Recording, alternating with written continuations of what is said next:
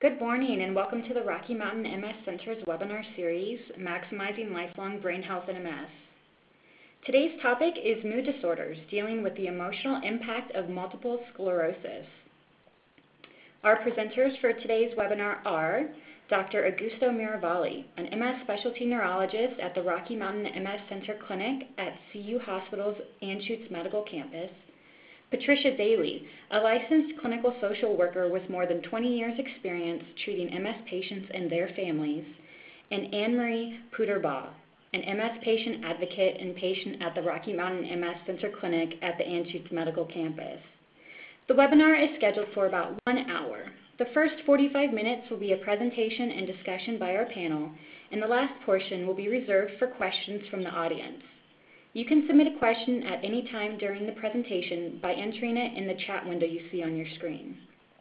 Thanks so much for joining us today. Now here's Anne Marie to get us started. Good morning. I was happy to be involved in this webinar today. I was diagnosed with MS about 6 years ago and actually had symptoms for about 9 months before that. And when we first talked about the topic today, my reaction was that the phrase mood disorders wasn't something that I really identified with or that resonated with me. And I think that's because when I feel what I feel having MS and in this area, I tend to use other words. I think of being irritable.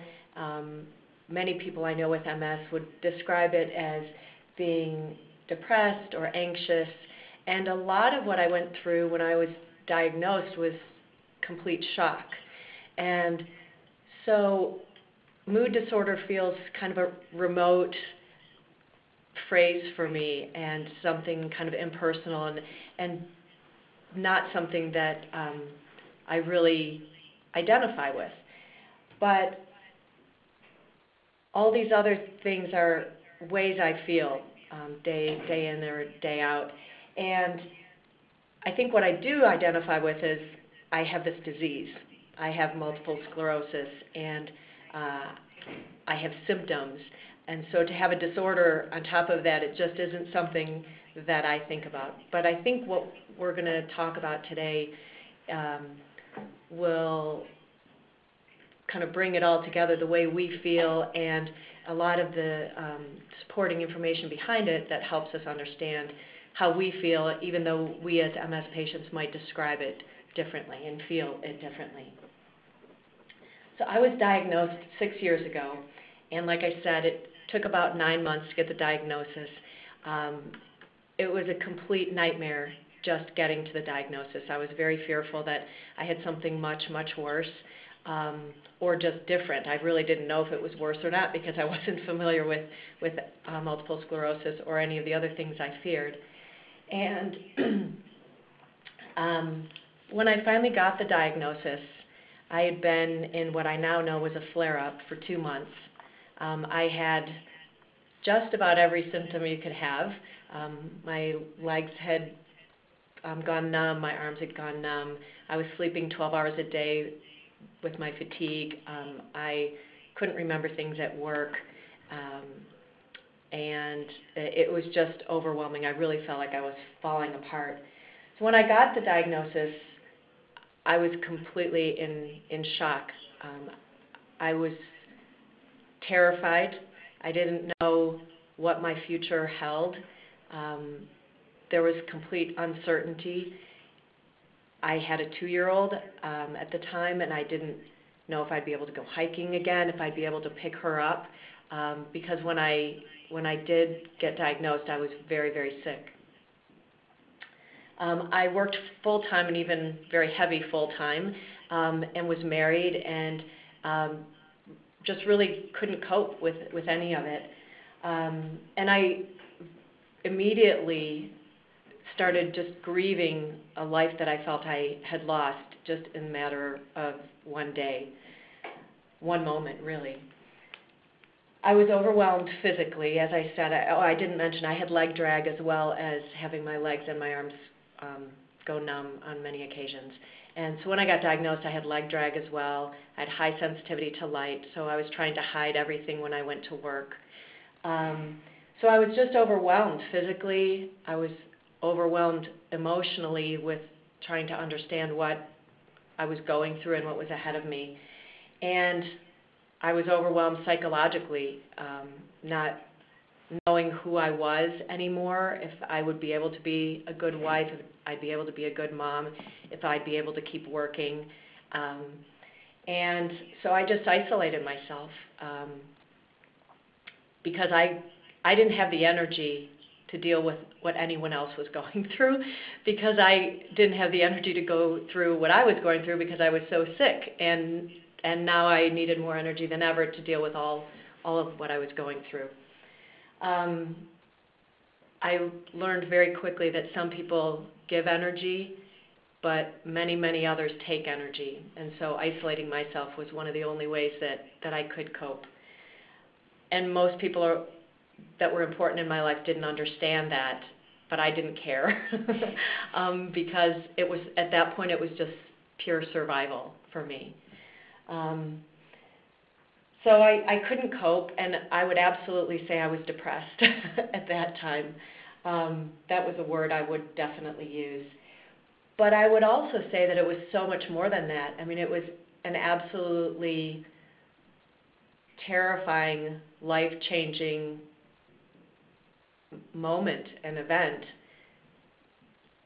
And so depression almost, that was just part of what I was going through. And I think it's important to mention, too, that my husband was very depressed as well. And, you know, his future, as he expected, you know, we all think we're in control, and it's something that, you know, we expected, we knew what our future might hold, and it just all changed. And I still remember when I got my diagnosis, he and I just sat and cried, and we both knew everything was going to be different. And I had a 2-year-old, and in her own way, she showed her struggles. She would walk by my door when I had to be by myself and alone and in the dark because of migraines, and she would just scream and pound on the door and cry, "I want my mommy." And I couldn't be around her. So my journey began once I got that diagnosis, and one of the first things that helped me was I saw a counselor who I cried to for an hour straight, and I think that's when I realized I was depressed. Before that, I was trying to handle it all and be strong as I'd been in the past. And for others, I had to be strong. But I finally had a chance to not have to be strong, and I let it all out. And the counselor realized the stage I was at, which I didn't, which was I was going through trauma, a really traumatic time for me. And so we talked about how antidepressants might help, and I've never taken antidepressants prior, and I generally don't like to have to take medications, even antibiotics, if I can avoid them. But I didn't question it after I sat and cried for an hour. I said, I'll try anything that might help me get through this a little more easily. And so I spoke with my neurologist next, and actually was just getting to know this was a new neurologist, not the person who diagnosed me. And so I started taking some antidepressants. And I also started with weekly counseling because I realized if I could cry for an hour, I could probably cry for a lot longer, and eventually I'd be able to talk about it. And so through counseling and starting to live my new life, you know, as I call this kind of my adjustment phase, I started developing a new routine. And part of it included the fact that I had chronic fatigue. So I had to sleep. As most of you probably know, it wasn't a choice, but I had to sleep. My body shut down for a couple hours every day, and so I could no longer work. And based on what I could do in my personal life, even those responsibilities had to change. So I used to run a $200 million line of business for my work, and after making two really significant personal financial errors within weeks of being diagnosed, my husband and I agreed that I wasn't going to touch any of the finances anymore. And that was a relief for me. And it was pretty scary that I could even make the mistakes that I made and not realize it until days later when the memory came back that, oh, I think I put that in the wrong account. And then the other thing I did after I stabilized a bit was I did this right from the beginning. I started exercising very slowly in the beginning, very gentle yoga, and then I did more and more, and that helped me. Initially, I needed to do exercise by myself because I still wasn't ready to be around people very much. But once I got stronger, I felt that I liked the energy of being around other people, and so I started exercising in some group classes, and that was very, very helpful for me during my adjustment. And then the other big aspect of helping to get stronger during my adjustment phase was I stumbled upon someone who had MS, and it ended up she had two friends with MS, previous coworkers, and they met once a month, and they asked me to join them. And so over the past 6 years, that has helped me immensely. It's social. We get together for dinner. We keep meeting others through our family, friends, colleagues, network of people. And sometimes we talk about MS or, medications or neurologists or this pain or that pain. And other times we don't talk about it at all because we're friends, and it's a little different than a support group where it's not based on all those deep friendships. And the comparison I make to that group for me, for any of the women who've been pregnant, is when there's a sisterhood when you're pregnant. You're all going through the same thing, and no matter how much a man or a woman who hasn't been pregnant wants to relate, you simply can't because you haven't lived through it. And I think that's what's different about my friends with MS. And that is a very safe and comfortable place to be, and it's great to have that support. So after my adjustment phase, I call it my living phase, my living with MS. And I felt that I'd adapted to my new normal. And so I talked to my counselor and I talked to my doctor about stopping the antidepressants. I knew that depression can be a symptom of MS, but I also knew that I had been through a really traumatic period of time, and I wanted to see what I was like not on antidepressants. And I should maybe mention now here, the reason I knew those things is because I spent a very long time, probably about a year, getting very educated about what this was, my new friend in my life, what this was that I had to live with. And so understanding that about depression, that it could be a symptom as well as a reaction to a really difficult time, I wanted to see if I had this symptom. So I went off it, and after about 3 months, I realized, wow, I really don't like very much who I am, not with the help of the antidepressants. And again, this is someone who didn't like medication. But the irritability, and that's the word that I would use to describe myself, going through my emotional swings, it was more irritability than I felt depression or anxiety. I feel like, a mood disorder almost sounds like I'm in a bad mood because the grocery line is too long, and it's something I should be able to easily and quickly change. And this came and stayed, and the irritability was familiar because I had it even before I got diagnosed. It was just something I didn't realize was associated with my MS. And so I just found I didn't like how I treated others. I'd snap at my 2-year-old and then feel really bad that I was just not being patient, and I didn't like, I'd do the same thing to my husband, and I would even do it to strangers, like, you know, a cashier at a store, and then I'd get in the car, and I would just feel ugly and disappointed in myself and how I treated other people.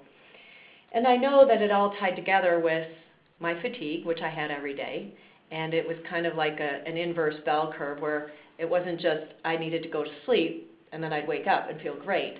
There was kind of this steady decline into the fatigue and a slow fog coming out of the fatigue.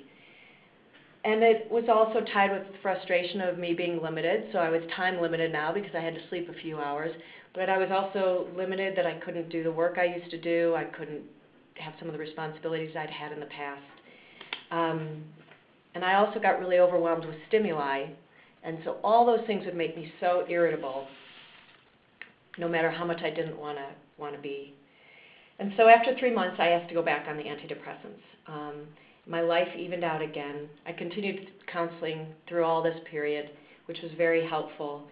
And I just realized I wanted to ease others' pain after my life evened out by what I've learned and what I've been through. And so after I feel like I was back to a stable, routine, new normal living with MS, I started volunteering. And I'm very open with my MS, so I tend to meet a lot of people who have MS because I am quite open about it. So that's kind of my story. I guess I would just say that I don't know where I would be without counseling, without the antidepressant medication, without my MS friends and family, and my friends who don't have MS. So thank you for listening to me and letting me share my story. So this is Pat Daly speaking. The topic of our seminar today is mood disorders in MS. But mostly we're talking about different kinds of depression. Depression is kind of an umbrella term. There are different ways that depression manifests. And so when we talk about mood disorders, primarily we're talking about depressive mood disorders. And why is this important? Well, it's important for a number of reasons, but the biggest reason it's important is that the presence of depression is the best predictor of a diminished quality of life for people living with MS. And it beats out physical symptoms hands down. So living with MS, because it's a chronic illness, is a marathon, and people have to have the energy to stay in the game, and depression can certainly drain your energy.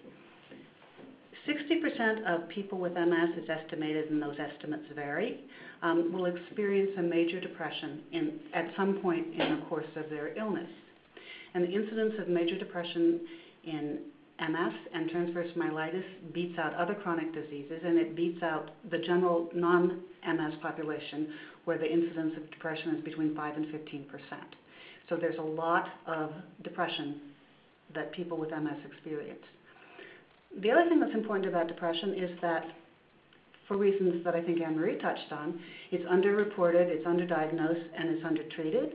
So people often don't know that they have this. It often doesn't get identified when you see your doctor, because there's a lot going on when you see your doctor. And if nobody knows you have it, and if you don't report it, you're not likely to treat it.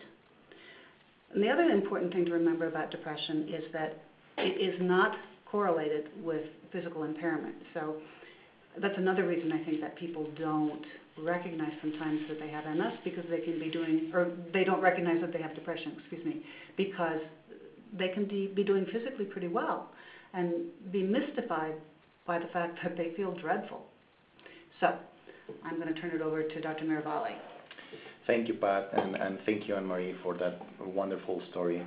So the next few slides are intended to present to the audience 3 different cases.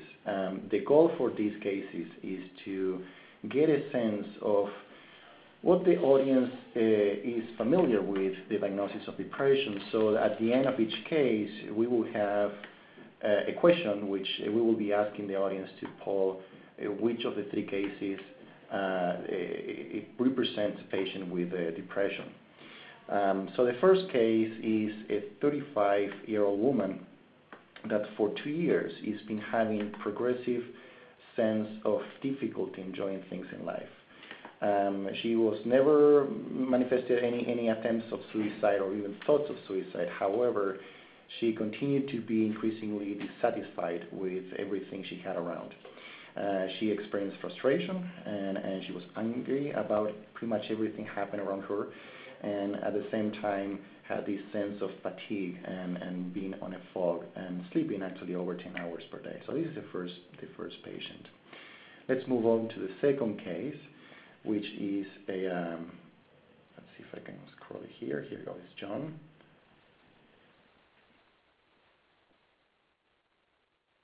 He's a healthy 42-year-old professional. He has a very demanding and high-stress job. He's an attorney, and he always been a high achiever, and he graduated with top honors in college and law school. Despite his high standards, at some point, he became having thoughts of worthlessness, and he had this guilt sensation, shame for inability to accomplish his high expectations. For the past few weeks, John was found to work over 16 hours per day, which was significantly more than what he used to do before, and he to the expense of sleeping less than 6 hours per day. At the same time, he reports difficulty concentrating, he lost weight, and he became irritable with his coworkers and his environment. And the last case is Christine, a 38-year-old divorced mother of 2 teenagers. Again, very successful. She had a career in the past. However, she started to become concerned and express a sensation of being worried about pretty much everything she had in her life, and became very negative. She had negative thoughts about her future, her family, her kids, and this constant sense of fear. At some point, that evolved into being restless, tired, and tense. Again, very irritable. She found herself in occasions in meetings and social environments to lose track of conversations, and at some point she had this sensation of overwhelming sense of the brain will never stop and won't shut off. Of course, that has significant impact on her social and work environment. So I guess at this point we would like to know what the audience feel. Which of the 3 patients you will feel that has depression, and you might want to select 1, 2, or 3 of them, depending on how comfortable you feel that these patients may suffer from depression. So we will allow a few minutes for the audience to choose their preferred answer.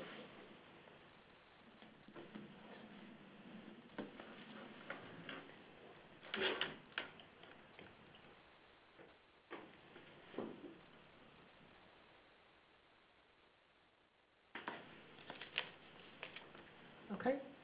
So we have a little bit over 60% of the audience answering, and it's an overwhelming 94% of the audience felt that Carla, the first patient, suffers from depression. 85% felt that John suffers from depression, and 60% Kristen. Well, I think we all agree that the 3 answers are correct. So 3 patients actually have depression. And we thought to present these 3 cases because they represent different ways in which patients can experience the signs and symptoms of depression. So I will let Pat take over from here to illustrate more on this aspect that is very important. So we all know that everybody with MS experiences MS differently, and everybody with depression does the same. Depression looks different on everybody who has it, and you can't tell by looking at someone really whether or not they're depressed. And I think that it's important also to note 2 things at this point about the people around you. One is that when you have MS, the people around you also have MS. although they don't have the symptoms of the disease, they kind of have secondhand MS. And so all of the stresses and strains that we talk about affecting the person with MS can have an impact on the people around you. So mood disorders aren't just limited to the person who physically has the disease. And I think it's important to recognize and remember that MS affects other people in your world as well. And another important point is that sometimes the people around you are a much better mirror and source of information about how you're actually doing than you yourself are. So sometimes the people around you can be very helpful in helping you recognize that you have something going on with you, like a mood disorder. So I said earlier that MS is underreported, underdiagnosed, and there are a number of reasons for that. Can we have the next slide? Yeah. Depression in MS has a lot of different causes. It can be caused by the disease process itself. It can be a symptom of the disease. It can be secondary to medication. It is certainly a consequence of having to live and manage a chronic stressful disease. So depression in MS can come from a lot of different places. I think when people think about depression, a lot of times what they look at are the formal diagnostic criteria for depression. And when they look at the formal diagnostic criteria for depression, they look at it and they say, well, that's not me. A lot of people don't really know what psychomotor agitation or retardation actually really is. But if you look at the major diagnostic criteria for depression, it just doesn't register with people. So I think there's a huge difference, and one of the important points that we want to make in this discussion is that there's a huge difference between how depression looks on paper and the lived experience of a mood disorder in MS. So I'm going to let Augusto take over and talk about actually what we see and look for in clinic. Absolutely. So thank you, Pat.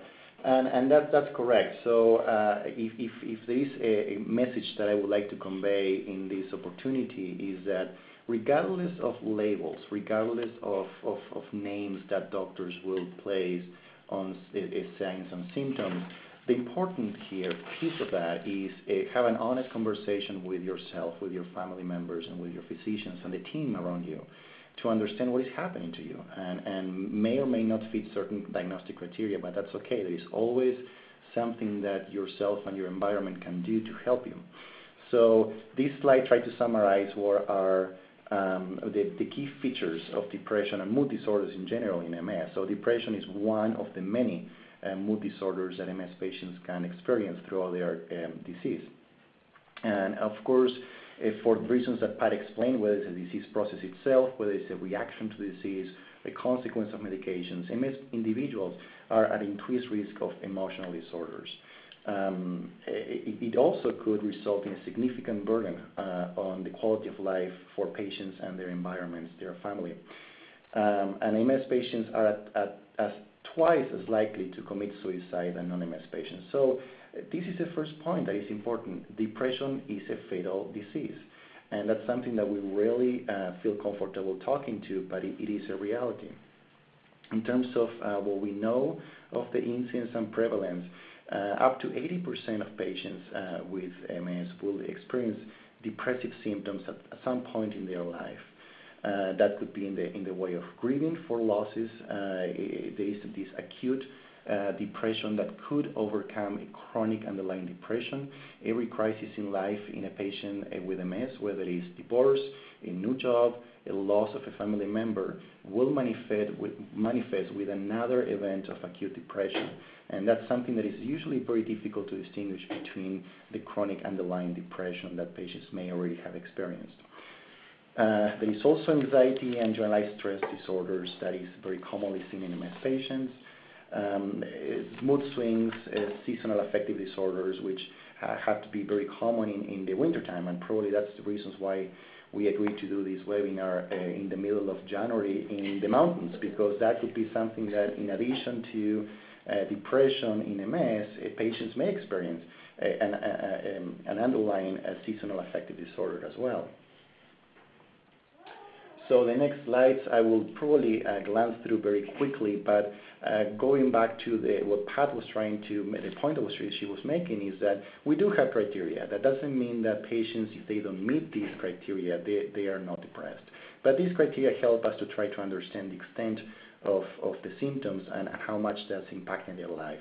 So those are examples: guilt, that's very commonly seen, difficulty concentrating, fatigue, thoughts of suicide, appetite which is increased or decreased, insomnia or hypersomnia, so sleeping little or sleeping too much, and retardation or agitation, being slow or feeling too actually fast.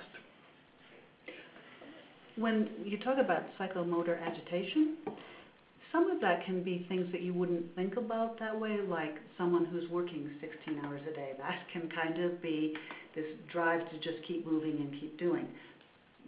We don't typically think of it in those terms.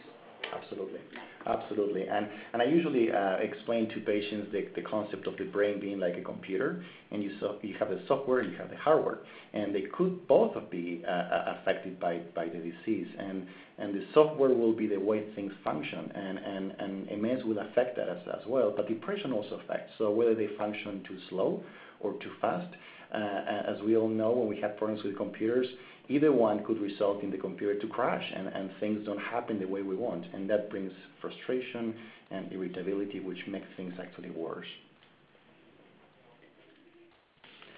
So to move on the symptoms, well, a patient can experience any of these symptoms, and pretty much every function in life, whether it's social interactions or interactions with your own self, could be affected.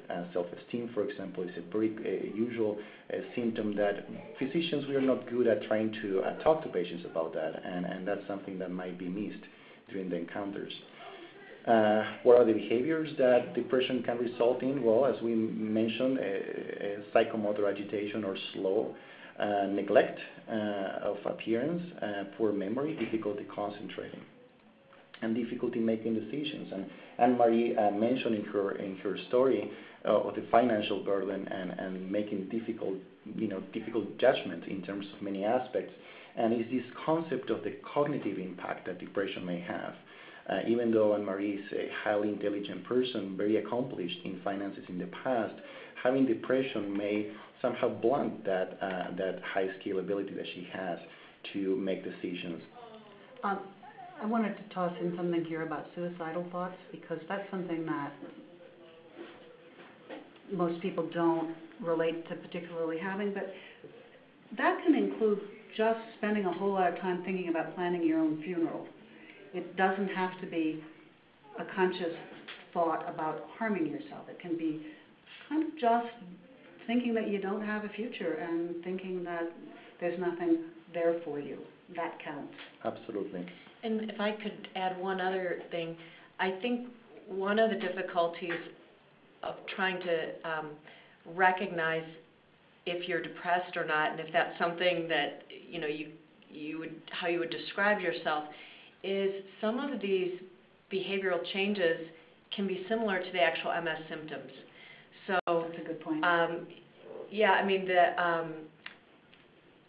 for instance, a lot of times I won't shower first thing in the morning because I know I'm going to have to sleep in the afternoon. So I'll plan to shower in the afternoon, and so someone might say, maybe you're not as worried about your appearance. Well, there's a logic to that, but there are other times when you just get up and you don't have it in you, and you don't feel like doing it, and you just don't care.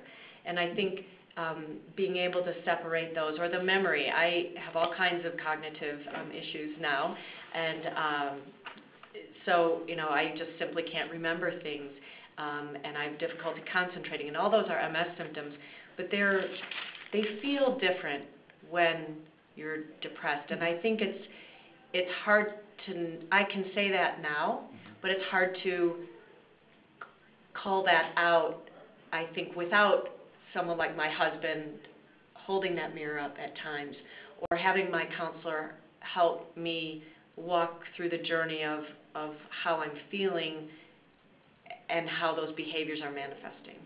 Absolutely, and that's exactly true. And just to summarize what we've been talking here, there's this vicious cycle of depression that we don't know what started things, and but people that go through depression, as we mentioned before, that could impact sleep, and that could result in fatigue, whether it's fatigue related to depression itself or fatigue as a consequence of not sleeping well. And that fatigue can result in difficulty concentrating, and with this a negative impact on cognitive skills. It's not that patients are no longer smart. I mean, that has absolutely nothing to do with higher cognitive skills. It's that going back to the software problem, there are too many things happening that is actually not allowing patients to function at the extent of their maximal potential. And that results also in difficulty with memory. And of course, if you can imagine going through all this cycle, you will be irritable. That's not your fault. It's not a dysfunctional response that you have to things. It's just normal. That's a normal consequence of this cycle. So regardless of what started here, it's important to somehow stop this cycle, whether it's by impacting on sleep, on fatigue, on concentration, depression. No matter where you start intervention, this cycle will get better. So I think mood disorders can look different depending on where you are in the cycle of MS. And so I think when I think about people who are newly diagnosed, can you keep going? Yeah. People who are dealing with the diagnosis of MS may look different than, and the depression that they have looks different than the depression of someone who's had MS for 4 or 5 years. When people are dealing with the diagnosis, and I think it's important to stress throughout here, we talk about mood disorders as if somebody's doing something wrong, but in fact, having an emotional response to a traumatic life event is what we expect people to have, and we would be actually more concerned about people who didn't have any kind of an emotional reaction to getting diagnosed with MS, because we kind of wonder if they actually heard what we were saying or if they were missing the point or what in the world was going on. So to have an intense emotional response is normal. Where we start to worry about it is when it goes on for too long and interferes with someone's ability to cope. So when people are newly diagnosed, we expect them to be anxious, to be a bit disorganized. That's one of the symptoms actually of grieving is disorganization, because suddenly your life has changed and you don't know what's going on and you don't know where things are. So it's normal to be confused and disorganized and to not be sleeping well and to be pretty anxious, to be pretty traumatized. So although that's normal and expected, it's still, we still might choose to treat it at that time, because even though, nausea and vomiting can be a symptom of pregnancy, but if it goes on for too long, you still treat it. It's a normal part of pregnancy, and it still requires treatment. Absolutely, Pat. And if I may interject here, there are 3 questions that are coming in the poll, and these 3 questions actually give me the perfect excuse to show you the slide about the MRI of the brain, which which neurologists have to do. I have to. It's stronger than me. But anyway, so those are great questions. The question has to do. So I had MS for many years, and that MS, the depression is also been present for many years. And depression has been controlled in the past with whatever intervention I had, medications, but somehow that stopped and is no longer controlled anymore. So what is changing? Is my disease changing? Is my brain changing? And let me show you this slide. This is a study that was done not too long ago, looking at a functional MRI. So a functional MRI is, rather than taking pictures of your brain, is taking pictures and having an idea of what the brain is actually doing. So going back to the hardware and the software, not only you take a picture of the hardware, the structure of the brain, but you actually look at the software, how the brain is actually working. So it's a wonderful tool. It's available in research. And that MRI study showed that patients with MS, they have to use more brain to compensate for traumatic events. And they could be as simple as seeing a picture of somebody crying. So when anybody sees a picture of somebody crying, there is an emotional response that our brain will have. Well, guess what? MS patients, and those were very young, newly diagnosed MS patients that did not have any interventions yet with medications. They had an over-response to that picture, seeing somebody crying, and that resulted in activating more neurons, more brain to actually deal with that. So if you put this study with other studies that have shown that, for example, finger tapping, moving a finger, MS patients have to recruit more neurons to do that simple task. MS patients are going constantly through this additional stress, this additional need to recruit more neurons to perform a simple task. And as you can imagine, if you do that for many, many, many years, it's going to come a point in which your brain is no longer able to compensate as well as it was in the past. If you add that normal aging, that will be the perfect example of how to explain that, I was able to control things in the past, but now I can't, and I need more interventions. So hopefully this slide and this study help all of us understand what is happening with somebody with MS. That's why it's important as soon as possible to identify problems and try to intervene to help patients don't have the need to recruit more neurons to do things that they don't have to. So I'm going to stop tapping my fingers, that's for sure. Not wasting them.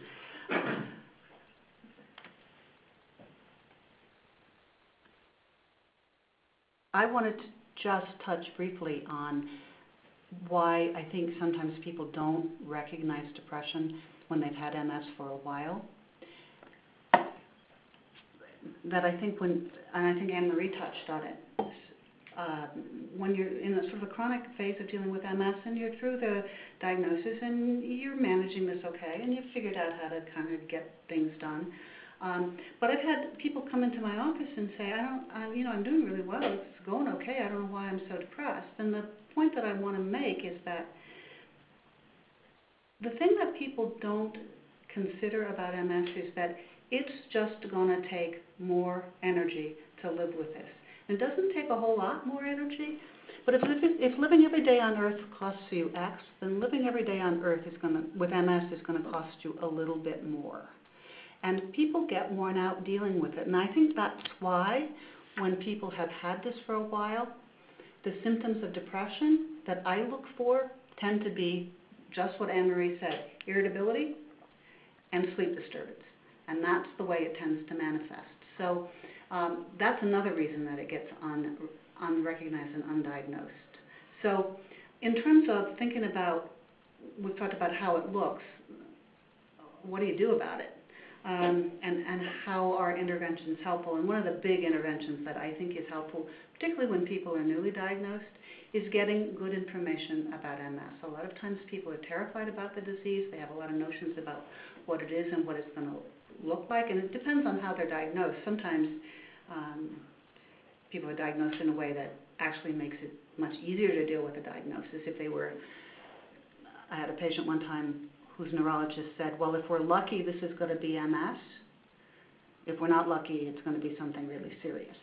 So she was relieved to get an MS diagnosis. That's not always the case for people, but when people have good information about the disease and realize that they didn't just get diagnosed with the Black Death, that this is a manageable thing and we have a lot of ways to manage it and treat it, that's really helpful.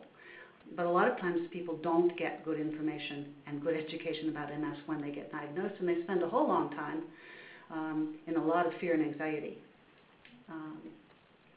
I have a friend who was had a few symptoms and was diagnosed by a doctor who then at the same time followed it up with, and I'm retiring, so you'll have to find someone else. And she hadn't had an MRI yet, and she didn't trust the diagnosis, and yet she walked out absolutely terrified, felt that the medical profession had failed her, had been isolating herself for months because of the symptoms she was having, and had moved here from Hawaii, so her friends and family weren't nearby anyway, but she was even still isolating herself from communications with her parents. So she had no friend network, no family network, was scared to tell anyone at work that she was having any symptoms, and this doctor pretty much just shut the door in her face. And, luckily, we got connected. Absolutely, and that's a perfect example of what to do now, right? Once you had the diagnosis of depression, when somebody told you, well, you have a mood disorder, what's next? And probably before we go into medications, we need to talk about lifestyle modifications and strategies that anybody can do without a prescription, which had to do create your network. So people ask me sometimes, why would psychotherapy be helpful when you're dealing with MS? Because I've had many people say to me, what are you going to change? I'm still going to have MS. Well, psychotherapy can be helpful because I think it can help you sort through how you're feeling about things. It can give you a place to feel them. It can help you think about some strategies. Particularly if you're working with someone who's familiar with chronic illness and familiar with MS, it can kind of point you in directions that perhaps you need to go. So it can be a place to sort out, a safe place to sort out what you're feeling and try and put things in piles and make sense out of what's going on. And that's great, and I will, as the questions come, I will try to address them. So this question is very important. So we talked about the cognitive impact of depression, and the question has to do with how can you distinguish the difference between cognitive problems that are just primarily due to MS versus the pseudo-dementia or pseudo-cognitive problems that are as a consequence of depression, independent of the cognitive impact of MS. And that's very difficult to distinguish sometimes in the clinic, and I can imagine for patients, very difficult to understand what is happening. Usually cognitive problems that are associated with depression tend to come in a combo with other things. Decreased energy, decreased appetite, as we mentioned before, fatigue, this sense of hopelessness, sense of I don't want to do things. And in addition, by the way, my memory is not working well. And when you start asking patients more, it's actually not memory, it's attention. So they still remember their social security number, they still remember their home address and cell phone, but if somebody's talking to them, 2 minutes later they don't remember what this person said. And that's not a problem of retrieval of information, which is a memory problem. It's a problem of input. The information is not getting to the brain because the brain is just in complete stress. So it's more attention problems than memory problems. Whereas cognitive dysfunction in MS, as the disease itself will impact, has to do more with this memory problem in which no matter how much attention you put in something, 2 minutes later you will not remember. And it's usually independent of the sense of hopelessness or sadness that patients may experience. Yeah, because when people are really stressed and distracted and really fearful about the future and the diagnosis, they're just not paying attention. Exactly. So it's more attention than memory. So just to move on with the slides. So Pat is going to cover some more details. No, we don't need to go over that. No, there? Okay. No. Why don't you, we're going to run out of time, so why don't you move on to Okay, so what can you do besides medications? Well, that's something that is usually the last step. So we talked about create your network, find people and resources that will work for you. I mean, you have to be in charge of that. You have to be taking the lead on helping yourself, but also you will need help. So those are just some bullet points that try to help people in terms of what to do. And the first bullet point doesn't mean to be seen as a derogative bullet point. It's just don't expect too much about yourself. Means set up realistic expectations and start one step at a time. Start with small goals that you can easily accomplish and then move on to the next. And when we talk about don't expect too much of yourself, when we talk about mood disorders, sometimes I think people often think about depression as something that they ought to be able to get over, that somehow it's a choice. And it's not a choice, really. So when you not expecting too much of yourself is, I think, also to realize that depression isn't really, mood disorders aren't something that you can turn off. There's something that you can treat, and there are things that you can do to manage them, and there are important things that you need to do to manage them. But it's not the sort of thing where you can just say, oh, this is just self-pity and I'm done. I think sometimes there is that, but then it doesn't go on forever. And I would agree, because I think, at least societally in my years of living, you know, people can say, oh, you're in such a bad mood. And that kind of implies, oh, it's something you should be able to change because you're in a bad mood. And I think this is quite different. There are times when my husband might say to me, you know, you're really irritable, and I might say, you're right. I'm exhausted. I'm this, and I'm sorry, but I am, because I'm you know, I just don't have what I used to have, and being able to not beat myself up for that, and recognizing that that's what it is now. And Because taking a nap. and then I take my nap, and even, you know, so I'm on antidepressants. I take my naps, and I still get tired and worn out, but it's a new normal that I can manage, and he recognizes it too, and he can tell when I need a nap, and he often will say, don't you need to go lay down? Otherwise you're going to be miserable, and I'm going to be miserable too tonight. Absolutely. And it's so important to also include your network, right? It's not just a Right. battle that you're fighting yourself. If you include people around you, they not only feel more helpful to yourself, but actually they are helpful. If they don't know what's happening, they could be on the way, and then everybody suffers. So the other bullet points is kind of like common sense, but of course things like alcohol, poor sleep, will negatively impact the way you feel. Exercise is such a powerful, positive intervention for depression and many mood disorders, and of course diet. So try to sleep well, seek emotional support from your network, try to look at the positive side. I mean, this is, again, it makes sense, but sometimes all of us, we find difficulties getting there. And try to modify your schedule and set realistic goals.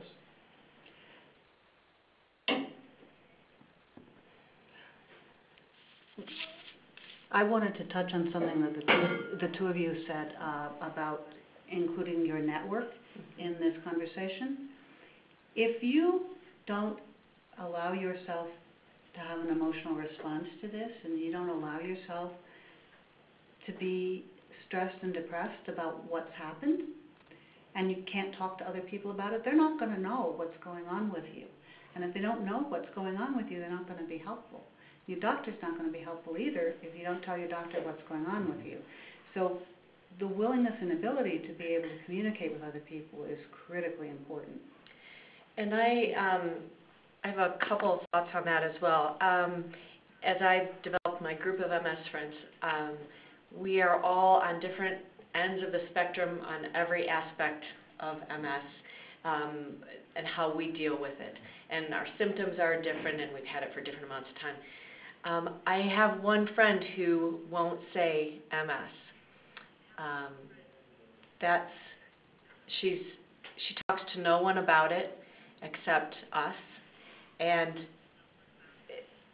it's very difficult for her as a result, and she really feels like we're a lifeline. She has said to me that she's working on trying to be able to talk about it more.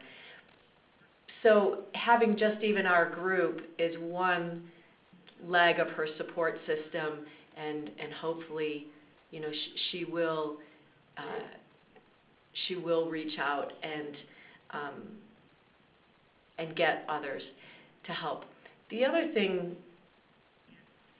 so that's one end of the spectrum. For me, when I got diagnosed, I worked for 23 years, 60 plus hours a week more often than not, and all of a sudden I wasn't going to be working. And secondly, you weren't going to see me for a few hours every day. So if you ever wanted to, so if I met someone who didn't know me as a working person, and all of a sudden now I'm a mom with a 2-year-old and I'm a stay-at-home mom, if they wanted to schedule anything with me, I simply couldn't do it between the hours of 1 and 3:30. And so it became clear to me right away, I don't know how I live my life without letting people know that I have MS. Not that MS defines me in any way, it's that it's part of me now, and resting is one of the highest priorities in my life right now. My husband has said those words, that the most important thing to all of us is your health for our family.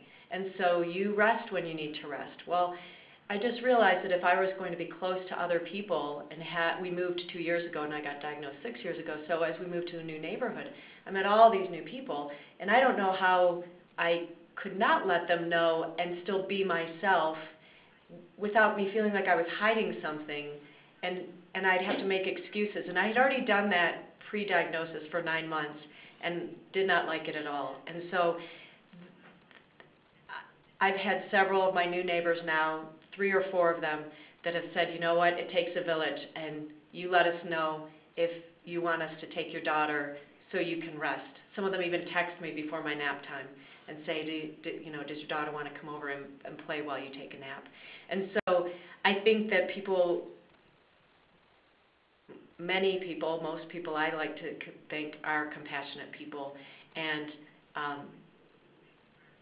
want to understand and support those of us that are living with this. And that's actually beautiful and inspires me to think about the brain again. And we talked about when the brain suffers, what is the normal response of the brain? To recruit more neurons to do the same things that it's supposed to be doing. Well, maybe we should look at our brain and learn from that. So when we suffer, one of the normal responses will be, let's recruit a network of people. Let's create a new network so I can accomplish my goal, which is the ultimate outcome, right? I mean, that doesn't matter how much of that goal you did yourself versus how much of that people around you help. But it's as important as trying to accomplish the goals is also learn how to, and that's in a process that will never stop and is constantly changing. MS patients go through constant change. Their brain is changing. Diseases, modifying therapies are changing. So depression is not a one-time diagnosis that will be treated with one intervention. Over the lifespan of a patient, depression change, and the interventions and the compensation that we do to that it also should be flexible and change. Yeah, I think there was a question that came up about how does depression change over the life of the disease, and I think I can't say exactly how it changes, but I think it does change for people because I think they come to understand the disease differently and who they are differently.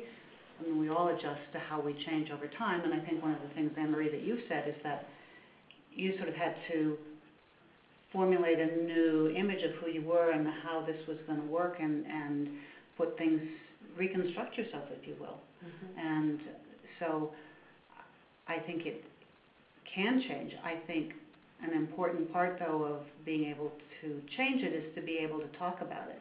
One of the big problems that I see that people have is isolation, and one of the big problems with a chronic illness generally is that it can isolate people.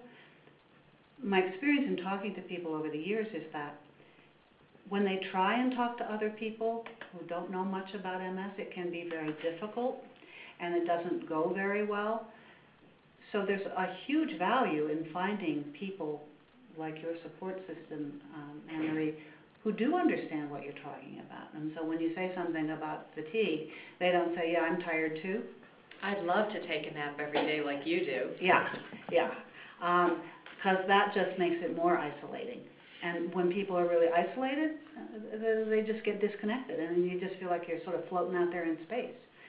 And that can make it really difficult to figure out who you are and rework yourself.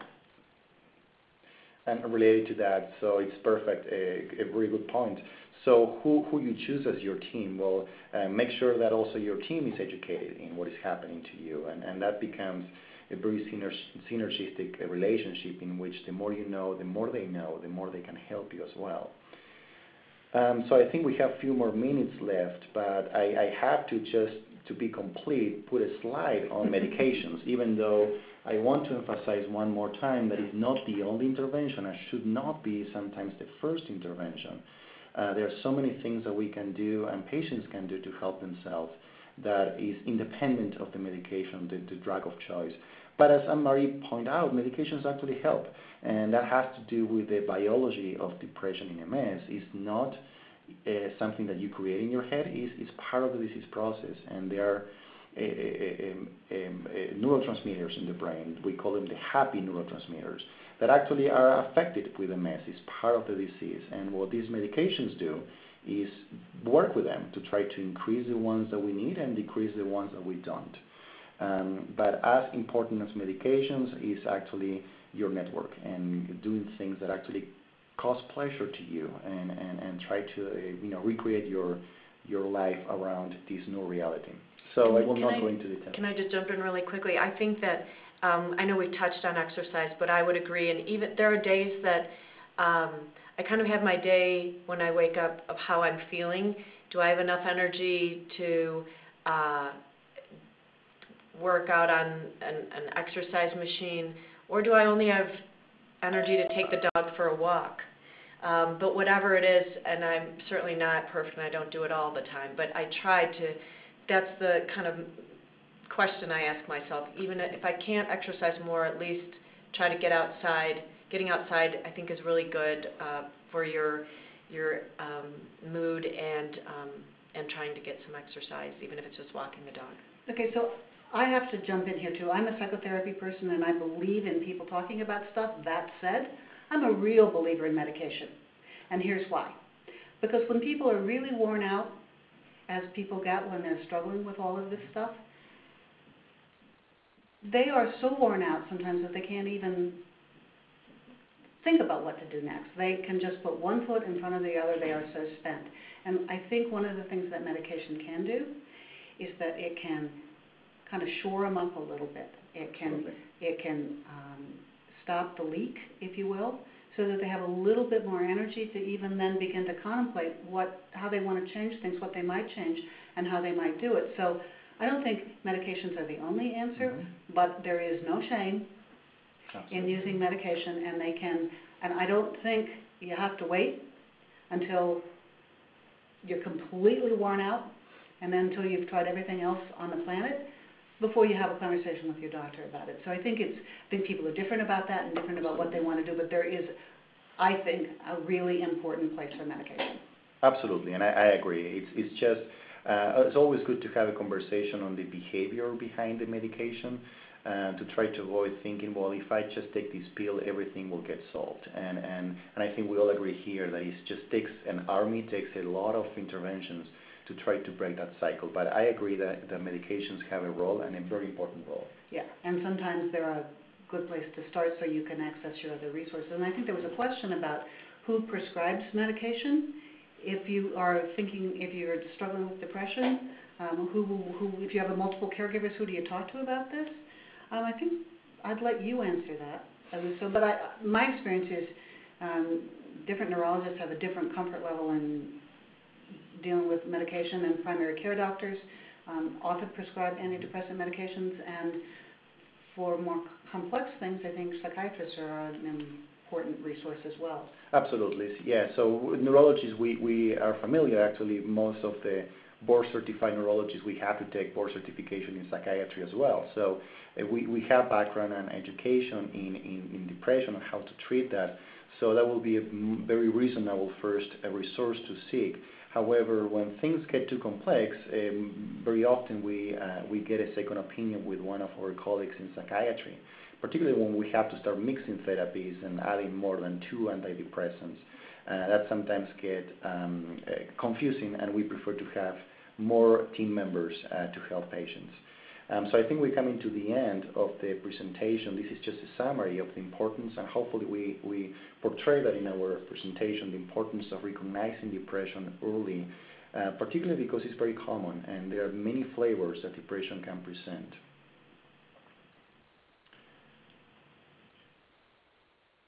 So there is a last question here.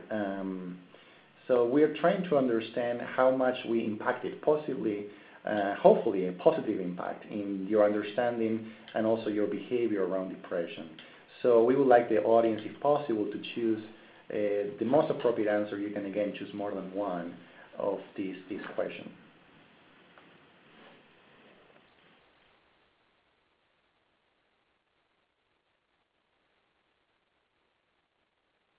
And hopefully nobody will choose no change, but I don't mean to...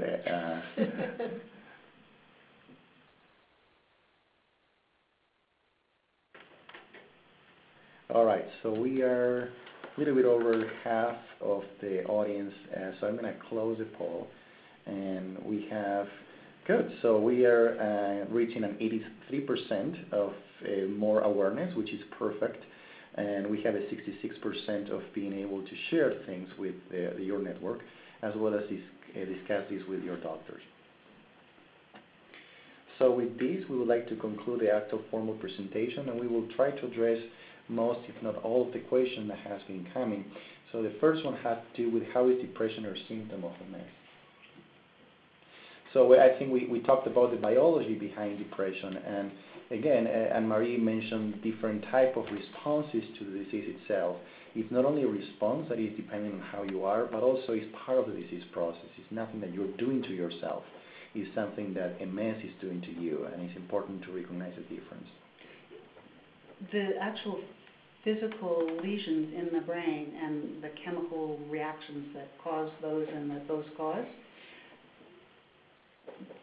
are part of what changes the neurochemistry in your brain and can contribute to depression. So it's a physiological thing. Absolutely. Absolutely. It's not, again, a response that you are doing, that you're just getting the wrong reaction to things. It's part of your brain disease. It's part of the network that we talked before, the software, the way the brain works. That is going to be mandated by the hardware. So if you have lesions in that interrupt in certain pathways, the way the brain is going to respond to certain things, independent of your thoughts, is going to be dysfunctional, and that will result in mood disorders. And I think it's really important to stress that you have that kind of depression that you can have from MS. You can have a reaction to medications, because there are medications, for example, that are sedating and that can contribute to depression. Some of the interferons can contribute to depression, or we think that they can. So you can have depression from that as well, and then you can have the adjustment, the reaction to dealing with all of the changes and the grief and the loss and the confusion and everything else that goes along with living with a chronic disease and not being able to have the energy that you want and be able to do the things that you want. So you can have depression coming from multiple directions at any given time. Absolutely. Another question has to do, is depression the only mood disorder associated with MS? And of course not. We tried to briefly cover that in one slide in which we showed other examples of mood disorders. Anxiety, that will be a very common mood disorder that sometimes comes with depression, and sometimes when things are very extreme in terms of the occurrence of anxiety with depression, doctors like to call that bipolar disorders, and there are different names that we use. Seasonal affective disorders as well. So there are many examples of mood disorders in MS. So hopefully this presentation, which was primarily focused on depression, will also help to lower the threshold in when people recognize that something is not working right. And regardless, again, of the label that we use, there are always interventions that we can try to help ultimately improve quality of life. And I think I have a personal example of where it is all related and tied together.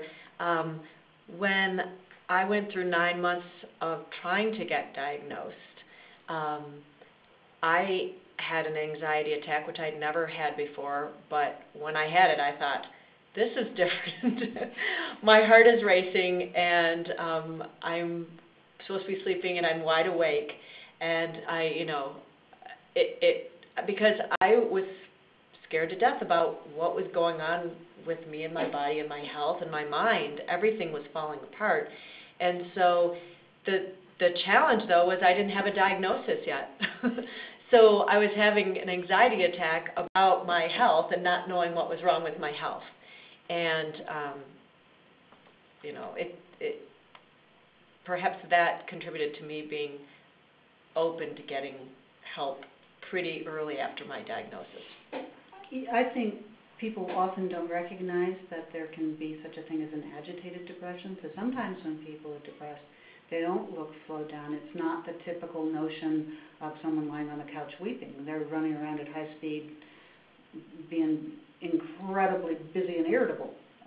Depression can have so many faces. I don't think it matters so much what we call it. What matters is that we recognize it and give it the attention it deserves. Absolutely. And the last question we have here, it's a very challenging question to answer, which has to do, when should we stop the medication? Let's say that we found this intervention that is helping patients with MS. And that usually comes out of a stigma that we all have in terms of, when you start something, you can't stop it. And that's not true. So there are ways that we can try to stop medications. There are many strategies that we can try. And Marie explained her personal example when she was feeling better and she tried to stop the medication and she suffered the consequences.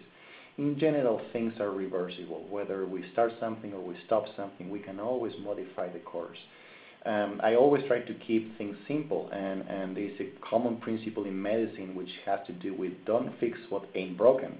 So if things are working well and there is a minimal impact, whether it's on safety or on quality of life due to the interventions, maybe it might be prudent to keep doing the things that are working. However, it's always good to discuss with your doctors when to start, when to stop medications.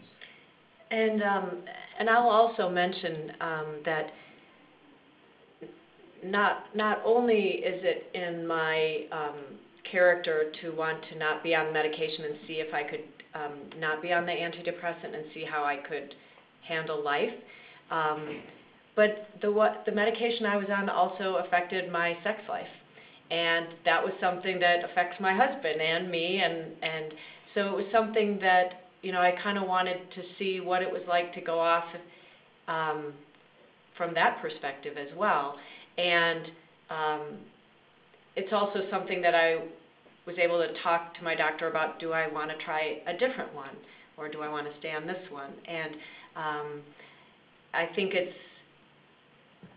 none of this is really simple and straightforward, and it goes back to you just need help from all different people to try to kind of fine-tune, or I call it optimizing my quality of life.